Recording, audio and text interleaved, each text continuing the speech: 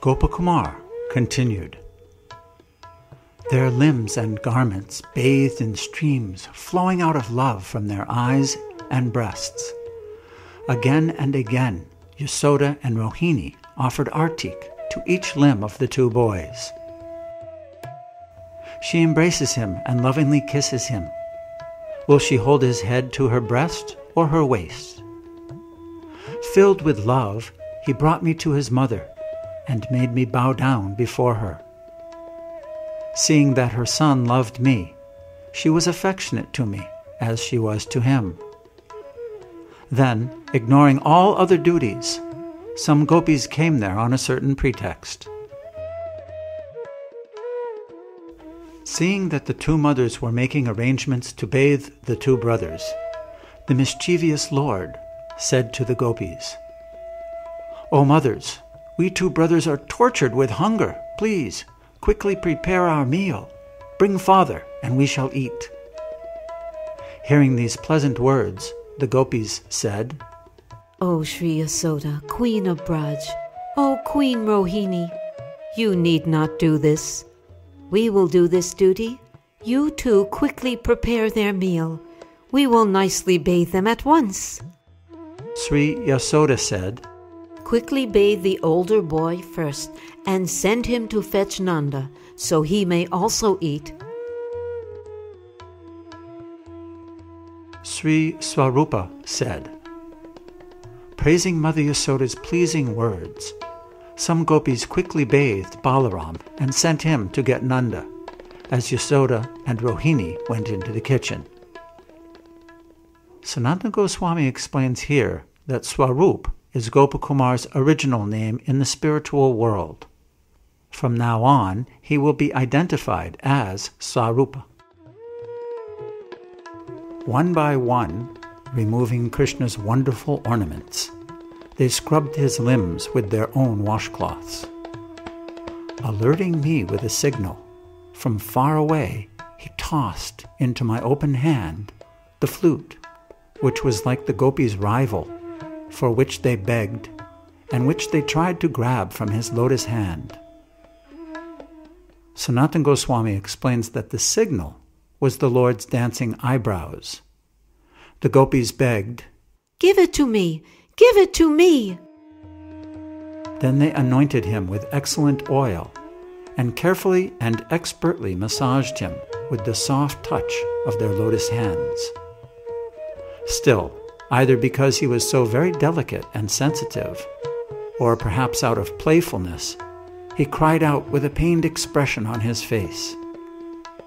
Hearing the cry of his pain, and at once coming out of the kitchen, she who had placed all her love in her son alone asked, What happened? What happened? Seeing her son's smiling face, she went back into the kitchen. Afraid, smiling, and singing songs, the gopis finished massaging him. Sanatana Goswami explains that the gopis smiled because they knew that Krishna only pretended to cry in pain, but they were also afraid that Mother Yasoda would again come out from the kitchen. Then, with clear, warm, and fragrant Yamuna water from jeweled jars, they playfully bathed him. Then with wonderful garlands, scented ointments, garments, and many ornaments, all brought from their own homes, according to their own liking, they dressed him as a dancing actor. Then they fed him some food that they had hidden, and then, with the offerings that are said to be proper to give again and again, offering artik to him, they placed the offerings on their heads. Sanatana Goswami explains that the gopis may have themselves brought the hidden food out of love for Krishna, or the hidden food may have been arranged by Mother Yasoda's own desire. The artik offerings include camphor and a lamp. With paste of excellent sandalwood, kumkum, and musk, they drew wonderful pictures and designs on his neck, forehead, and cheeks. As he lovingly gazed at them, they carefully steadied him with their hands, to decorate his eyes with black kajal. Sanatana Goswami explains that because Krishna's loving glances made their hands tremble, they could not do a very good job of decorating his eyes. Again and again he spoke with them about the happiness of their pastimes in the forest. He said many wonderful, joking words and pleased them. Interrupted again and again by their mutual friendship, his decoration did not attain its completion. Sanatana Goswami explains that by saying, "This is not good, take it away and do it again," Krishna interrupted the process of decoration again and again.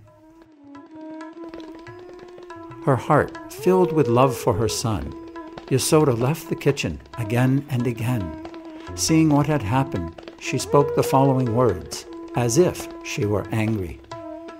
Sri Yasoda said, "O Gopi girls, because of your fickleness and childishness, his bathing and decoration is still not finished?" Sri Sarupa said, understanding the playful hearts of the gopis, whose eyes were then fixed on their beloved, an elderly lady said, "O daughter Yasoda, please happily see how these girls have brought handsomeness to your dark son." Hearing these words of her nurse, Mukhara, she again left the kitchen. Understanding the joke her nurse had said, she spoke as if she were angry. "All handsomenesses offering artik to his lotus feet. My handsome dark boy dances again and again on the head of the entire world. The beauty of all these girls together is not worthy to offer artik to the handsomeness on the tip of one of his toenails." Sri Swarupa said, "How can his handsomeness, glory, and sweetness be described? It cannot be compared to anything in this material world, nor anything beyond it, nor even the king of Dwarka."